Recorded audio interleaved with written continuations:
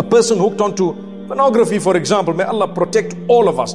It damages the mind, it damages the system, it reduces a person to rubble and beyond. May Allah forgive us. If you have managed to protect yourself from that, you're a real man. You're a real woman, real man. Protect yourself from that. If you slid, quickly come out and say, no, never again. Stop it, chop it halfway. As soon as you remember, say, no, cut this. What did I gain from it? Zero.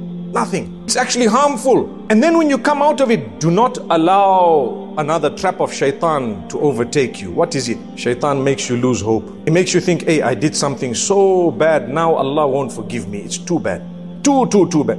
There is nothing for Allah that He will not forgive. No. He will forgive you, come what may. All you need to do, repent again. You fell back, repent again. What will happen is, the gap will increase. When the gap increases, mashallah, day will come when a long time will pass and you still didn't go into it.